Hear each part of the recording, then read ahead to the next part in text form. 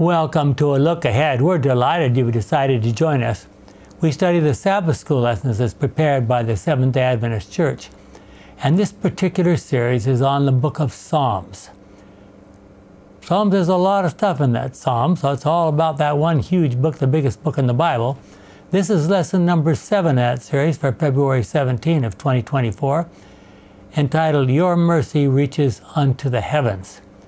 And as usual, we'd like to begin with a word of prayer. Our wonderful Father, we are seeking to delve into understanding this book. We wonder how you decided to inspire these writers to write what they wrote. We wonder exactly what all you wanted to say to us. We need to study the words and compare them and dig in deeper as we will do so in this lesson. Forgive us where we have failed you. May we do better, and may the day when we can talk to you about it come soon, is our prayer in Jesus' name. Amen. Amen. What is God's mercy? Psalms 57, 9 through 10. Jim? So, I will praise you, O Lord, among the peoples. I will sing to you among the nations, for your mercy reaches unto the heavens, and your truth unto the clouds. New King James Version. The psalmist recognized, and we should also, that we have nothing good to offer to God to pay for our salvation. Perhaps the simplest way to understand this issue is to ask the question, if God has simply decided to ignore humanity because we've cost him so much pain, is there anything that we could do in response? We would simply perish. Understand that the infinite, or the mind of the infinite one, they don't understand that to even ask a question like that. Yeah. Well, I'm not saying he's going to do it. I'm just saying what would happen if he did. We would simply perish in our sins, which of course many will anyway. God not only created us, but also he sustains us every minute. Our hearts beat and our lungs breathe, etc., only because of God's power. Even the devil would perish if God were not sustaining him. So why does God continue to support sin? Or From does the writings of Ellen White. What? I was reading. Oh, okay. So intelligent creatures can learn to what to reject and learn to choose the good. Sure. In the entire world, if the entire world were to turn irretrievably sinful, what would God do? I don't think we would have any choice but just to, we'll talk more about that a little bit later, but just let us go. Ellen White stated that it is only because of the presence of the righteous that God continues to sustain this world. Charles? From the writings of Ellen White, if the presence of 10 righteous people would have saved the wicked cities of the plain, Sodom and Gomorrah, as noted in Genesis chapter 18, is it not possible for God would yet, in answer to the prayers of his people, hold in check the workings of those who are making void his law? Shall we not humble our hearts greatly before God, flee to the mercy seat, and plead with him to reveal his mighty power? Okay, there's another statement dealing with those issues. Gordon? This is from Spirit of Prophecy. Were it not for the few righteous who inhabit the earth, the wrath of God would not be delayed a moment from punishing the wicked. But the prayers and good works of the people of God preserve the world. They are the savor of life. But if Christians are only so in name, if they have not virtuous characters and godly lives, they are like the salt that has lost its savor. Their influence upon the world is bad. They are worse than unbelievers. Wow. That's Spirit of Prophecy, Volume 2, page 214. So that's a series that was written by Ellen White prior to the conflict of the ages. That was a great controversy series written specifically for Seventh-day Adventists before she expanded it to make it more broader and involve all Christians or all people. About the 1850s? 1870s. 1870? 1870s, early 1870s. So just to be clear on our understanding here, when it talks about he would punish the wicked, what does that mean? You would let the consequences of their... Let them experience the consequences of their own behavior. Psalms 136 is a chant, giving thanks to God, quote, for his love is eternal. Talking about all the different ways in which God has blessed the children of Israel, each one demonstrating that God's love is eternal. Like the children of Israel, we can praise God because his covenant remains in effect and can be depended upon. Wow. The children of Israel could look back at the way God rescued them from Egyptian slavery. What can we as Christians look back to as his assurance that God will help us and care for us? The life of Christ. Myra? From the Bible Study Guide, it says, read Psalms 136. It's a lengthy psalm, so we couldn't put it all in here. Go ahead. What thought predominates in this psalm? Where does the psalmist find evidence for his prevalent claim? Psalms 136 summons God's people to praise the Lord for his mercy as revealed in creation. Psalms 136, 4-9. And in Israel's history, 10-22. Mercy, Hebrew is chesed. Okay. Steadfast love conveys God's goodness and loyalty to his creation and to his covenant with Israel. The psalm shows that God's immense power and magnificence is grounded in his steadfast love. The Lord is the God of gods and the Lord of lords, which in Hebrew idiom that means the greatest God. Is that in reference to all the different gods? Yeah, I mean, basically, well, look what it says next. Oh, okay. The greatest God, not that there are other gods, but that he is the only God.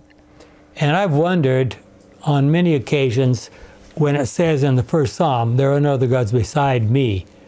I wondered why he doesn't say, because originally I thought, well, it's because there wasn't a way to say that in ancient Hebrew. But you go along, and I can't tell you the exact verse right now, but not too far after that, he just says there aren't any other gods.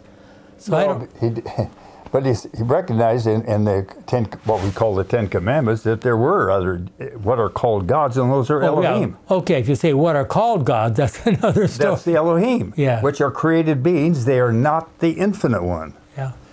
Well, if we can get over that hurdle, man, life and communication and understanding would be far better. Instead of having about 10 deities in the Old Testament, they think they're one God. The only one, monotheist religion is Islam. Yeah. Well, we're not going there. Well, it's foundational to everything we understand from the Bible. Okay, the Lord's great wonders, which cannot be replicated by anyone else, are the undeniable demonstration of his dominion.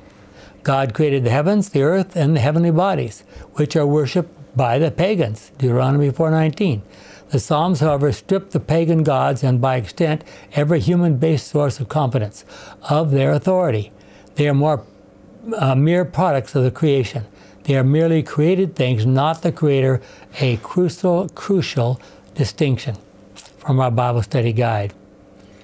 Many verses in Scripture, not only in the Psalms, but also in places like Romans 1:20-23, tells that there are no other gods. The Creator is the only God, but how do you explain the following verse? Okay? Deuteronomy 4:19. Jim, you know all about the gods. Tell us about this verse. Do not be tempted to worship and serve what you see in the sky, the sun, the moon, and the stars. The Lord your God has given these to all other people for them to worship. American Bible Society. Okay. So there are your other gods? Well, that's only part of them. Well, you take in Genesis chapter 3. Yeah. Okay? That was an Elohim that was, thou they're like one of us. That was an Elohim. That was not Yahweh doing the talking. Well, you would have a hard time proving that. No, it can be proved. It depends on your barrier to changing your mind. So how are we to understand this verse? Did God intend for other nations to worship the sun, the moon, and the stars? What is implied by the fact that God's love and mercy endure forever? Well, the truth is that the Bible writers recognize that these other peoples were worshiping those things. It isn't that God told them to worship those things.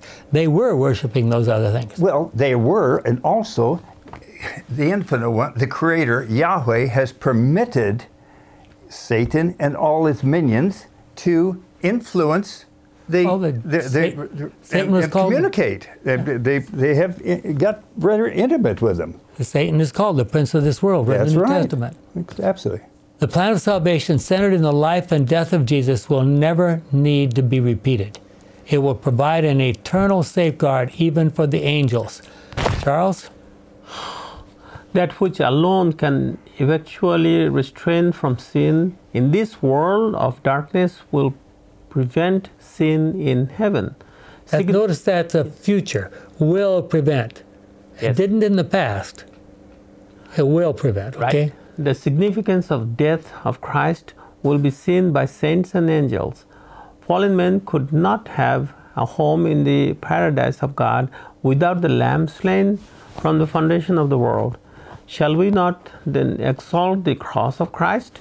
The angels ascribe honor and glory to Christ, for even they are not secure except by looking to the suffering of the Son of God. Now let me interrupt for a second again. Yes. So Jesus died for how many people? All. How many individuals? All. Everyone here on earth and all the rest of the universe. Okay, go ahead. All right. The angels ascribe honor and glory to Christ, for even they are not secure except by looking to the suffering of the Son of God. And I wish we had an hour or two to discuss that. It is through the efficacy of the cross that the angels of heaven are guarded from apostasy. Without the cross, they would be no more secure against evil than were the angels before the fall of Satan. Angels' perfection failed in heaven. Angelic perfection failed in heaven. Mm-hmm. Yes, Lucifer failed. Human perfection failed in Eden, and the paradise is of bliss. All who wish to security in earth or heaven must look to the Lamb of God. The plan of salvation, making manifest the justice and love of God, provides an eternal safeguard against the defection and unfallen worlds, as well as among those who shall be redeemed by the blood of the Lamb. Ellen White, Science of the Time. Now I have explained that passage on several occasions by this way. If 1,000,000 years from now God creates some new creatures and one of them should decide that he wants to rebel, he doesn't want to do it God's way, God will simply ask all of us to gather around who've been through this whole sin thing. He said, set the person down. Well, first he would set the person down there and say, I want you to look at the story of what happened the last time someone rebelled. And he would show them the panorama of the whole story from beginning to end. If he still wants to rebel, he would sit that person down there and then he would say to all of us, what do you think I should do about this person? And we would say simply, step back, leave him alone, and he will perish. And nobody would have any problem at that point in time with God doing that because they understand the consequences, the story of the plan of the whole great controversy and its consequences. Hopefully it's just going to be the plan that that does not happen, because affliction shall not rise up the second time. We'll be so convinced that that's why we want to do this. Yeah, that's why I would say. And then, of course, the marks will always be there. Probably no one else in the Bible had his life and his sins spelled out in more detail than did David. After his sin with Bathsheba and arranging for the death of her husband Uriah, David was confronted by Nathan the prophet, who pointed out his sin. And that story is in 2 Samuel 12. 2 Psalms spell out David's contrition, Psalm 51 and Psalm 32. You want to give us a little view of that, Gordon? From the Bible Study Guide, King David pours out his heart before the Lord, asking for the forgiveness of sin during the spiritually darkest moments in his life, 2 Psalms 12. Forgiveness is God's extraordinary gift of grace, the result of the multitude of your tender mercies. King David appeals to God to deal with him not in accordance with what his sin deserves, but in accordance with his, that is God's, divine character, namely his mercy, faithfulness, and compassion. From the Bible Study Guide for Monday. Yeah, and of course quoting from various places in the Bible. Every one of us is a sinner. Everyone has sinned and is far away from God's saving presence. Romans 3:23, and that's from the Good News Bible. Since there, yeah, comment? He talks about forgiveness through that passage there. When you get down there, their text is in Psalms 51. That implies, doesn't Psalm 51 create in me a new heart, a clean heart? That implies a restoration or a healing process rather than forgiveness. When people are forgiven, generally nobody learns their lesson. Yeah, it's healing process that needs to be done, and these comments by Bible Study Guide are lacking. Since there's nothing that we can do by ourselves about our past sins, we all deserve to die. David recognized how terrible his sin was. Psalms 51:1. Be merciful to me, O God, because of your constant love, because of your great mercy, wipe away my sins. From the Good News Bible. Okay, and look at Exodus 34:6-7. The Lord then passed in front of Moses and called out, I, the Lord, am a God who is full of compassion and pity, who is not easily angered, and who shows great love and faithfulness. I keep my promise for thousands of generations and forgive evil and sin, but I will not fail to punish children and grandchildren to the third and fourth generation for the sins of their parents. Ooh. What happened there? You used the Good News translation. A few weeks ago, I went through using the eSword free Bible program and typed in the word punish and punishment. And I came up with about 600, in the Good News translation, about 600 words of punish and punishment. The RSV, about 50. Punish is a big deal with the Good News translation. They just love punishment. Yeah, well, it's the results of sin. That's what they're intending to imply. Sometimes they put the word punish in there and it does not apply, but it fits the paradigm of the translators or compilers, the committee of which nothing of greatness has come out of a committee. So how do these verses, so it's Ezekiel 18 where it says the son is not to die for the sins of his father or vice versa? Let's look at, Ezekiel 18:20.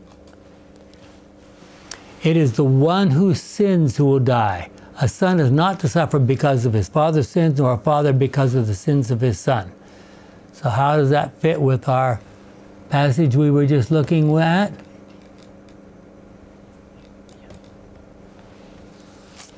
Well, yeah, Ezekiel 18, great chapter. Yeah, hold on. I'm sorry. My computer jumped on me here. We just finished. As you read on through Psalm 51, and especially verses 6-19, it is clear that God's forgiveness is intended to lead us to change our behavior. And of course, that fits with Romans 2:4, where Paul said, or perhaps you despise his great kindness, tolerance, and patience. Surely you know that God is kind because he's trying to lead you to repent. And our Bible Study Guide says, divine forgiveness involves... That was what we just read, wasn't it? Yeah. No? No. Okay. Divine forgiveness involves more than a legal proclamation of innocence. It provides a profound... It produces a profound change that reaches the most inner parts of human self. Psalms 51:6. I think that's the one, create within me heart, new heart. Okay. Hebrews 4:12. It brings about a new creation. Psalms 51:10, John 3:3-8. The Hebrew verbs bara, translated create, depicts divine creative power. Genesis 1:1. Only God can bara. Only God can produce a radical and lasting change in the repentant person's heart. 2 Corinthians 4:6. Okay, so if you look through the Bible, you'll find out that the word bara is only used for God. Nobody else baras. Okay? So, Hebrews 4. Hebrews 4:12, the Word of God is alive and active, sharper than any double-edged sword. It cuts all the way through to where soul and spirit meet, to where joints and marrow come together. It judges the desires and thoughts of the heart. Goodness Bible. David was familiar enough with the writings of Moses that he recognized that he should die. Gordon, you want to read 2 verses there? Exodus 21:14 says, "But when anyone gets angry and deliberately kills someone else, he is to be put to death, even if he has run to my altar for safety." That's God speaking. God speaking through Moses. Leviticus 20:10, "If a man commits adultery with the wife of a fellow Israelite, both he and the woman shall be put to death." Good News Bible. You think that might apply to David? Yeah, maybe. What would you do if you knew for sure that God's word declared that you should die? David was truly sorry for his sin. He repented and wrote psalms to express his sorrow. And those psalms have been of encouragement to many sinners down through the generations. Now when he was saying... Well, sir, he needed for a prophet to point his finger. You are the guy. Yes, exactly. So it encourages us because God's forgiveness is great. It doesn't encourage us to follow David's example. Okay? The Bible Study Guide says, if God can forgive David for adultery, deception, and murder, what hope exists for you? That's an interesting question, isn't it? Psalms 130, verses 1 to 3. From the depths of my despair I call to you, Lord. Hear my cry, O Lord. Listen to my call for help. If you kept a record of our sins, who could escape being condemned? So now I thought we should look a little bit and see what we can learn about the heavenly records. What evidence do we have about the records of our sins that are being kept in heaven? Daniel 7, 9 and 10. While I was looking, thrones were put in place. One who had been living forever sat down on one of the thrones. His clothes were white as snow, and his hair was like pure wool. His throne, mounted on fiery wheels, was blazing with fire, and a stream of fire was pouring out from it. There were many thousands of people there to serve him, and millions of people stood before him. The court began its session, and the books were opened. So what are these books being used for? Maybe increase in knowledge. Recording Recording the events. Yeah. Revelation 20, verse 12. And I saw the dead, great and small alike, standing before the throne. Books were opened, and then another book was opened, the book of the living.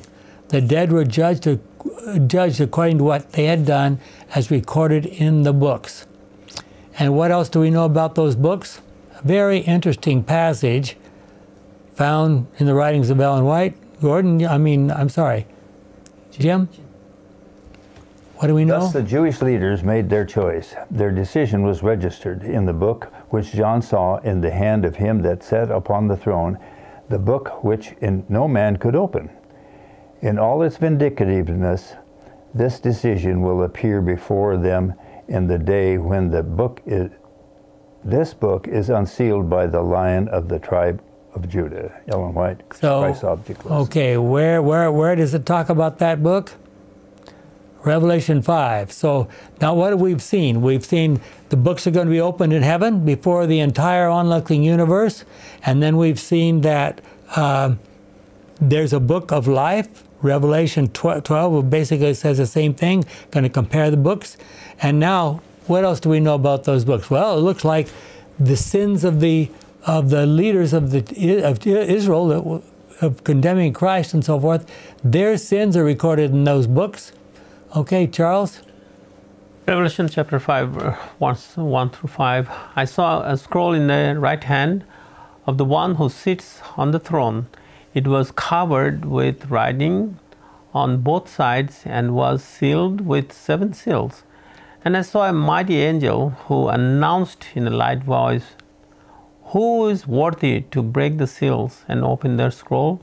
But there was no one in heaven or on earth in the world below who could open the scroll and look inside it. I cried bitterly because no one could be found who was worthy to open the scroll or look inside it. Then one of the elders said to me, "Don't cry. Look, the Lion from Judah's tribe, the great descendant of David, has won the victory, and he can break the seals and open the scroll." Now here's a question for you. That scroll is being handled in the very throne room of heaven. Does this mean that the Father couldn't open that scroll?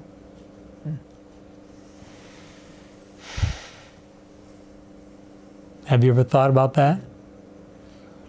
Or does it mean that it's the life and death of Jesus which clarify the issues, and that's why no one else could open the scroll?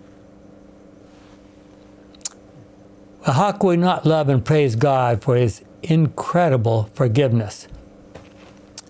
Gordon? Jeremiah 31, verses 33 and 4. The new covenant that I, that is God, will make with the people of Israel will be this: I will put my law within them and write it on their hearts. I will be their God, and they will be my people. None of them will have to teach his fellow citizens to know the Lord, because all will know me, from the least to the greatest. I will forgive their sins, and I will no longer remember their wrongs. I, the Lord, have spoken. Okay, so what does it mean? This is Hebrew poetry. I will forgive their sins, and I will no longer remember their wrongs. So forgiveness means what? No, God chooses not to remember.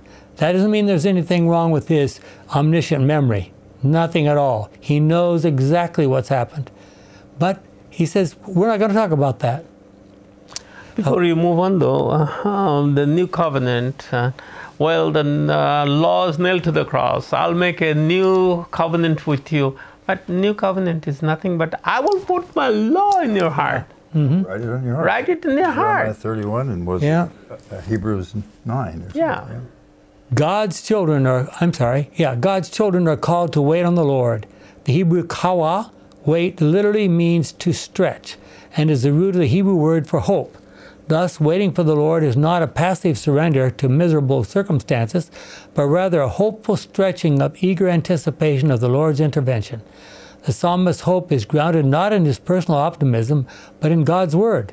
Psalm 130, verse 5.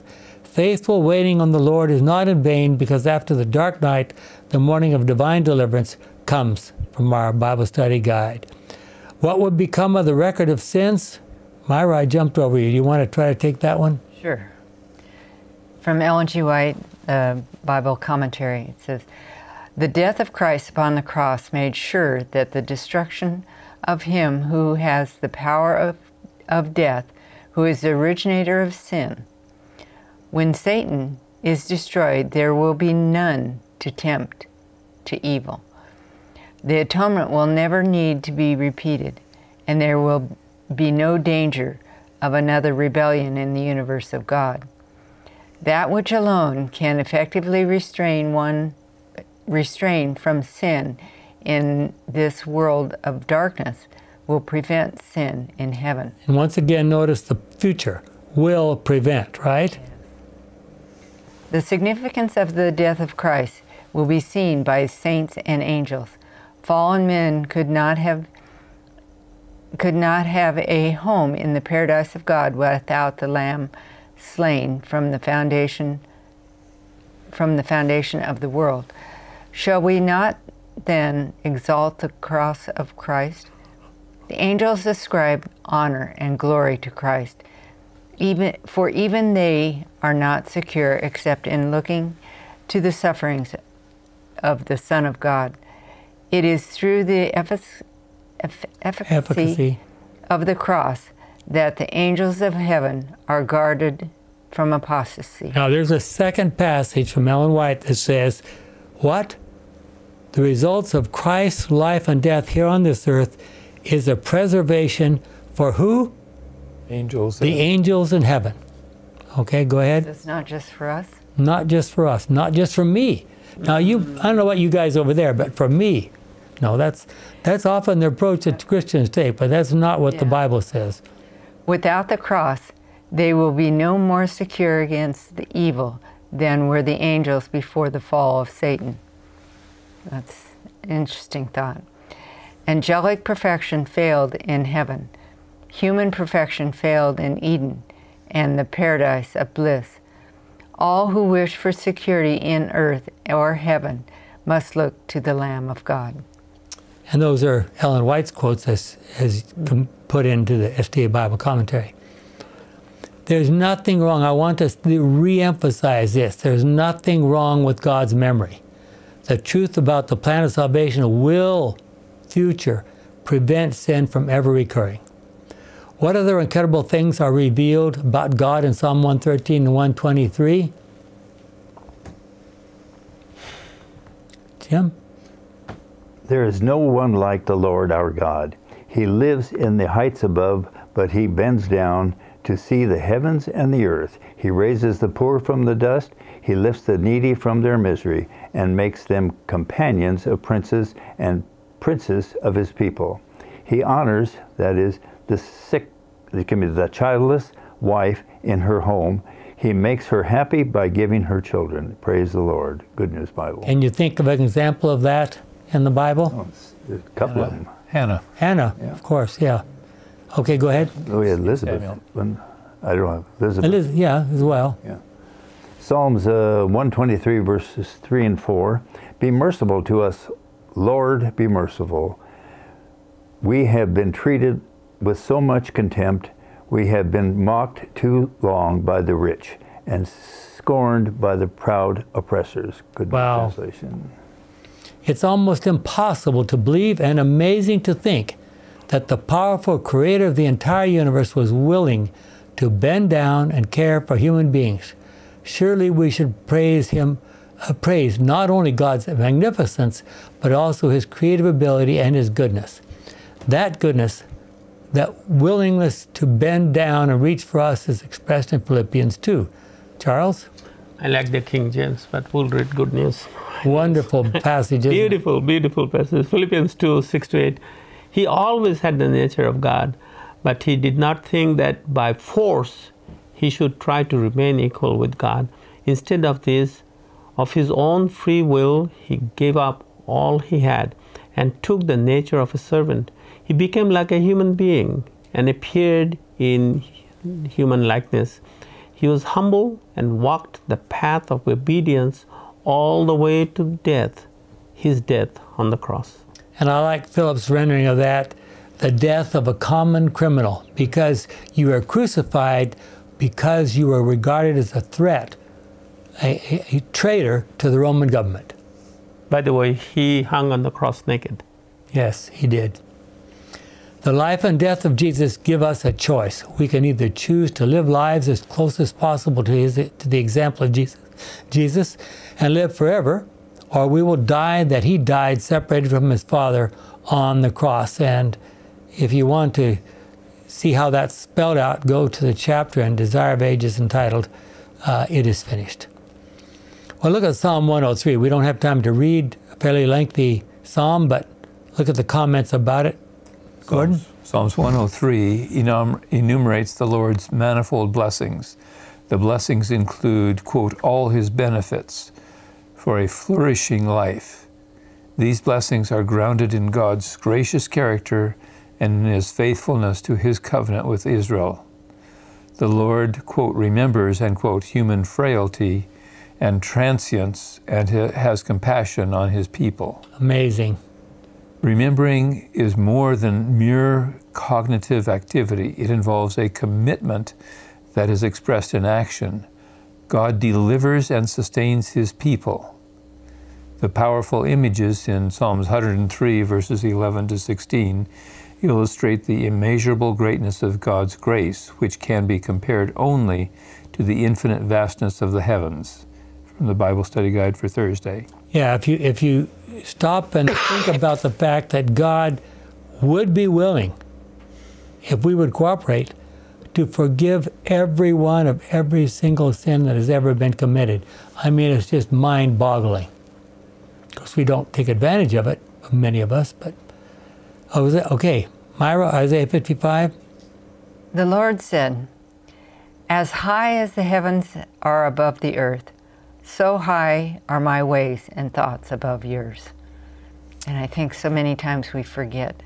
Yeah. We put God at our level of thinking, and Ellen White says some things which I have sort of summarized in these words. We sometimes, how in the world is this going to work? How could we possibly get out of this predicament or whatever?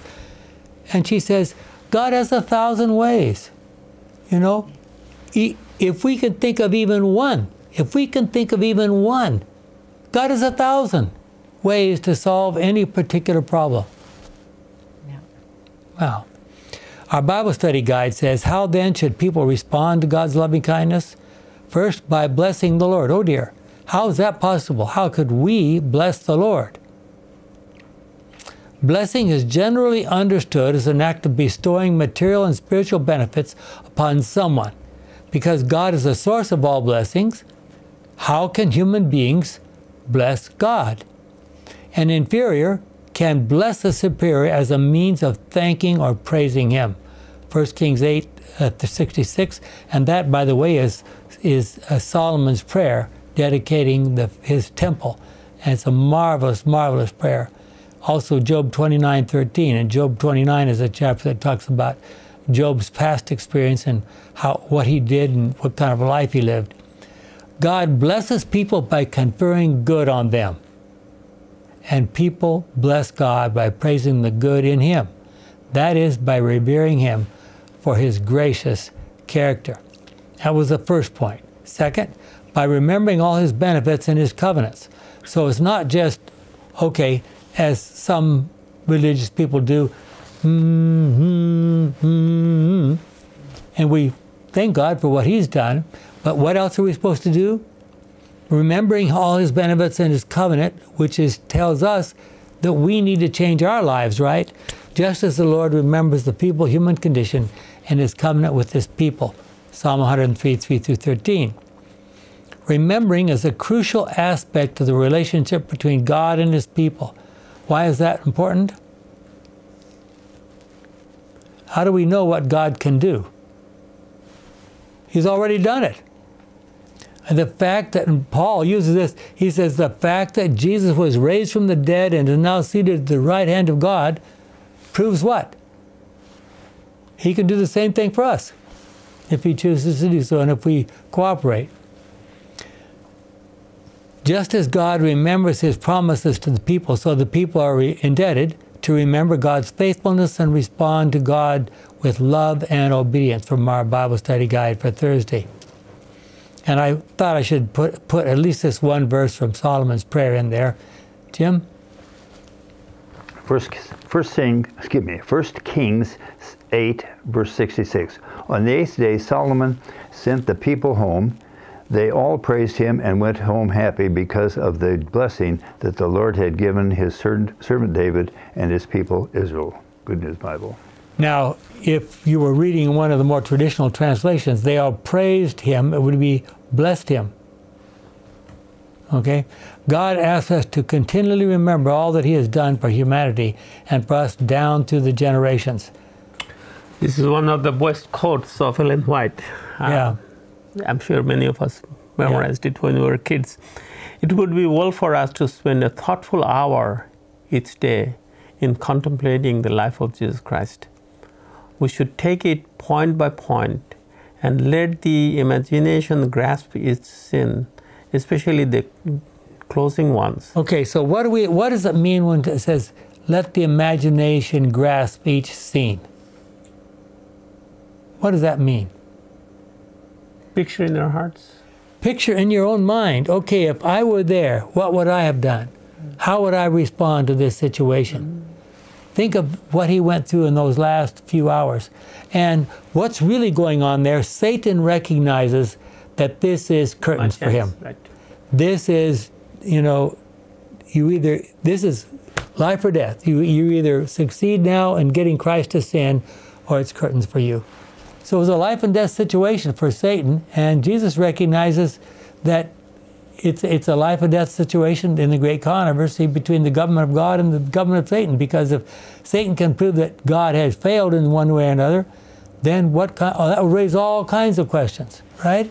Yeah, and then that's we go to Psalms, that thou, O God, may be justified when thou speakest. That was happening there. Yeah.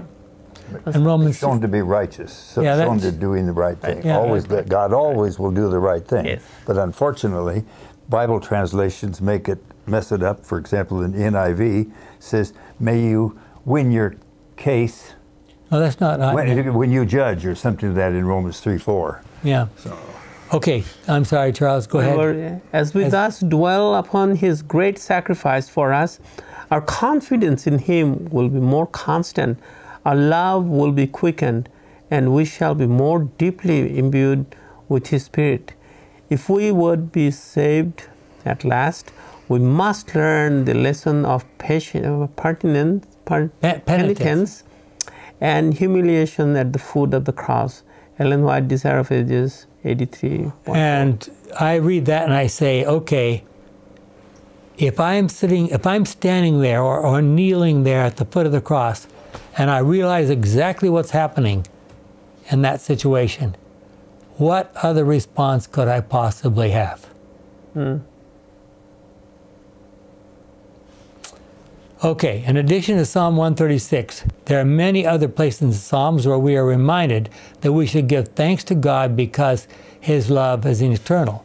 And once again, Ellen White?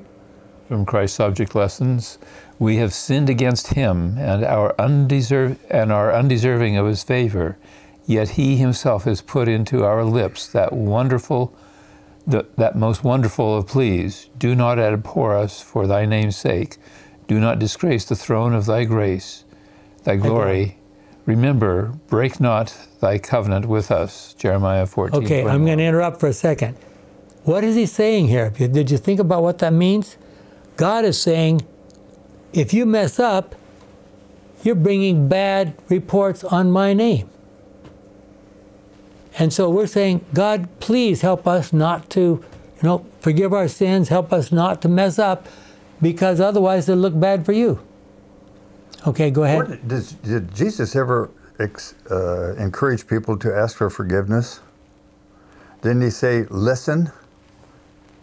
Wasn't that the most important law or what the prescription is to listen? And I will write it on your heart. Now, that's a good question. I have to look and see. I think it may be in the Sermon on the Mount, but anyway. Go ahead, Gordon. Continuing with Ellen White, when we come to Him, confessing our unworthiness and sin, He has pledged Himself to give heed to our cry. The honor of His throne is staked for the fulfillment of His word unto us. Christ's Object Lessons 148. Can you think of a case in the Bible where God's honor was staked on the behavior of one person? Job, yes. Obviously. And if the children of Israel, the Pharisees and the Sadducees, had just studied and understood the book of Job, how different might that whole story have been? Well, how about us also? Yeah. Look. Oh, come on now. None of us who aren't saints. You're meddling. You're meddling, right? Get too close to home, too uncomfortable. But Go ahead. That's a story that is, at least 4,000 or 5,000 years old. Yeah. And really, nobody or very few people have ever asked what the questions were, what the all false charges based on the part of the friends of Job. Yeah. As we will note, experiencing God's wonderful graciousness, forgiveness, and kindness to us should lead us to turn and exhibit those characteristics toward others. Shouldn't we do that same thing for other people if we're expecting God to do it for us, right? Notice these challenging discussion questions from the Bible Study Guide. Myra, I think that's yours. Yeah. 1. What are the practical implications of the fact that God's mercy is everlasting for the people's salvation? Why does it not mean that one can continue sinning because God's mercy is forever? I mean, a lot of people take it that way. Well, I just pray and God forgives my sins, so now I can go back and do them again. Almost like an indulgence. Yeah. You know, prepay. 2. How can we reconcile God's forgiveness of our sins with the idea of God's judgment on sin? Now, this is a problem if you think God is up there and he's the one that's sort of holding our feet to the fire, and Jesus comes along, please forgive, then that's a problem. But if you understand the great controversy, I don't see any problem with that, do you? No. Okay. Number 3. How do the expressions of God's mercy in the New Testament fit with those in Psalms? Yeah, well, it's all through the Bible. I don't think there's any question about that. Let's take a little more careful and deeper look at the words used in Psalms to describe God's mercy, kindness, etc. And the chapters they suggest we read for this is Psalm 51, 103, 113, 123, 130, and 136. Several of those which we've already spent some time on. But the first one is hesed, is the most common Hebrew word used for mercy in the Old Testament. It is better understood as loving kindness. Psalm 109, 12 and 16 connects hesed with compassion to the poor, the fatherless, and the needy. Because God saves his people from disasters and oppressors, the psalmist praises his name for his merciful actions. So God's mercy reaches down to the lowest level, the people who are in the most difficulty, and what does he do? He lifts them up.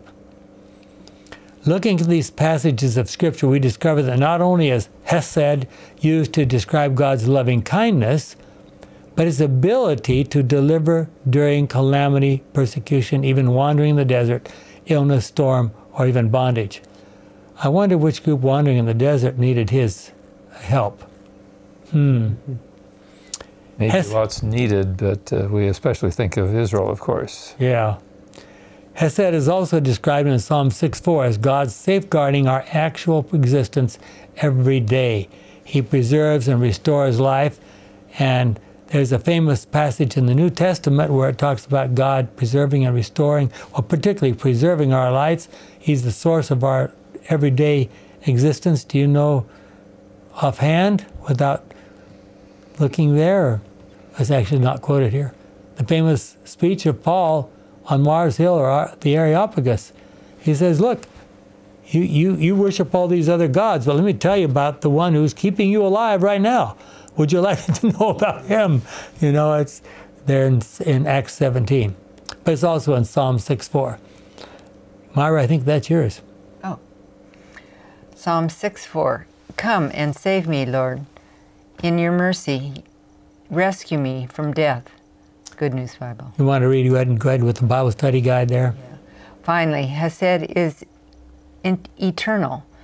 And there's many texts in Psalms there. Because it's part of the character of the Almighty, this assurance is good news to the believer. For the Lord is good, his mercy is everlasting, and his truth endures all generations. So the question is, Jim asked us a question earlier, I'm going to ask another one. Can you find any place in the Bible where God's kindness and love failed? Nope.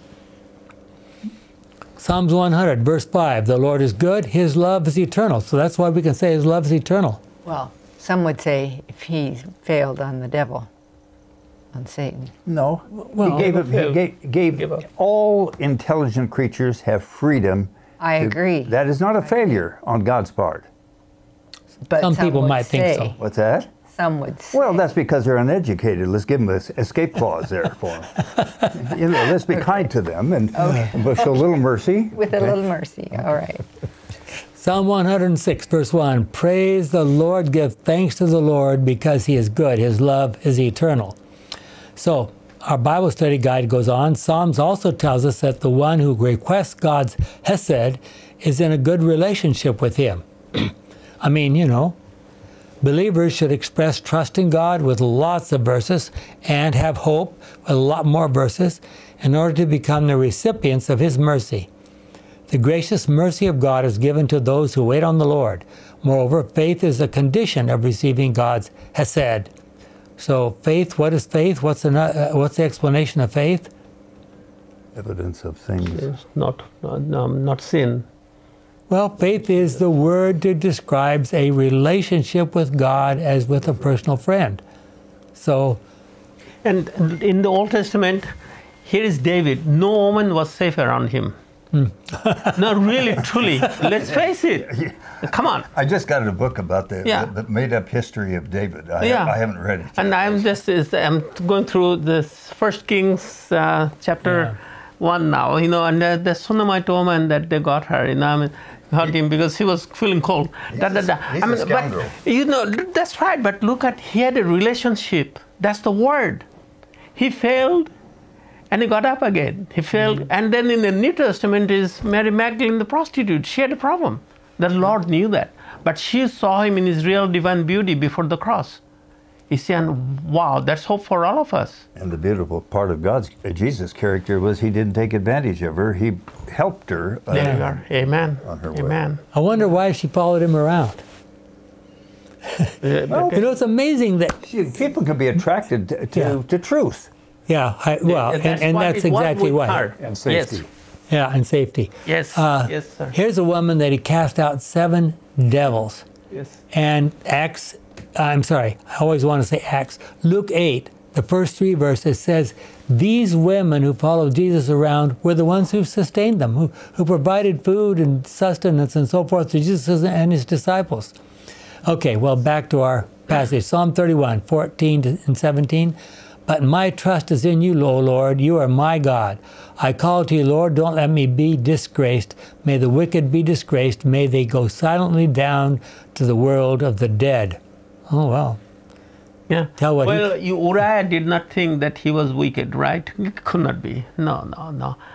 But again, this man had a problem, but he loved the Lord. Yeah. He had a relationship with him. Yeah. That made the difference. Okay. Charles, I think you got Psalm 119 there. 119, 41 to 42. Show me how much you love me, Lord, and save me according to your promise. Then I can answer those who insult me because I trust in your word. Another word used to describe God's forgiveness and kindness is raham.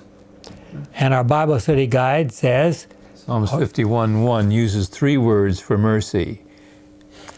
Quote, have mercy, Hanan, upon me, O God, according to your loving kindness, Hesed, according to the multitude of your tender mercies, Raham. Blot out my transgressions, from the New King James Version. Now, don't you wish that you knew Hebrew well enough so you could understand all the subtleties of each one of those words? Okay, you want to go ahead there with Raham? Raham comes from a Hebrew noun that means womb or belly, and there are some verses. A word that contains within it the idea of a mother's tender care for her baby. Raham also represents an emotion that stands in contrast to anger. So the opposite of anger, what would that be? Love. I think. Yeah. Okay. This emotion is a kindness that far exceeds what someone deserves. And that's from a source, New Testament International Dictionary. Yeah. Another Hebrew word used for God's mercy is Hanan. Myra? Hanan is a verb that means favor, to be gracious to, generous towards, to take pity on. Usually Hanan is used in the idiom to find favor in the eyes of someone else. And there's several verses for that. This meaning is applied to the relationship between God and his people. Hanan is used primarily with God as its subject. It reveals God's disposition and actions towards his creatures. God freely bestows his favor on willing recipients, but he can withhold his grace when the response to his offer is spurned, or when there is no indication of repentance on the part of his people. Okay, so where's the blockage when people don't respond? I mean, when there's not a good relationship between humans and God? It's not on God's side. blockage is on our side. Yet another Hebrew word for God's mercy is selihah. Selihah, there is forgiveness, selihah, with you. This is referring to God, see the capital there. This expression comes from the Hebrew word salah, or pardon or forgiveness. The Lord is the only subject of this verb in the entire Old Testament. So just like the word bara we looked at earlier, God is the only one who can do this in the fullest sense of the word. Salihah means that forgiveness is an act made by God alone. The foundation of this forgiveness is the mercy of the Lord. So where is all the memory of everything that we've ever done? Where is it recorded in the universe? In God's memory. So who needs to say we don't need to talk about that anymore? Only God. In summary, applying these words for God's mercy to our lives, the Bible Study Guide says there are clear lessons for our spiritual lives in the study of the Hebrew expressions for mercy that we have considered in our study. The obvious lesson is that the Lord gives His amazing mercy to us despite the fact that we don't deserve it. The assurance of this gift should free us from anxiety, a guilty conscience, and the shadows of our past. Hesed, mercy, is more than a tender feeling in God's heart. It is deliverance and protection. It is real action on the part of God to His people. So, I mean, as I started out our lesson, if God chose not to do something for us, what could we do? Nothing, absolutely nothing. The Lord's compassion is eternal. That is, it's always available to us. If we don't avail ourselves of it, it's because we are still in sin and not because we've exhausted the limits of God's love. Mercy, raham, now we're going to another word, embodies the concept that the greatest of all beings is willing to bow down, to lift us up and carry us in His arms. From His superior position, He condescends to show His compassion to us. You've probably heard the story about the two people are walking along on the shore, and all of a sudden there's only one set of footprints, and the person asks God, what happened? I was in trouble. Where were you? You left me. He said, no, I picked you up and carried you in my arms. Those footprints are my footprints. So it's time for us to close there. To find favor before the eyes of Yahweh implies that we are willing and open to receive God's grace. Let's pray. Our kind and loving Father, we thank You for these marvelous promises, these outpouring of love and grace and forgiveness on Your part that make us proud to be a friend of Yours. May we praise Your name. May we take every opportunity we have to speak about You so that the end may come soon, is our prayer in Jesus' name. Amen.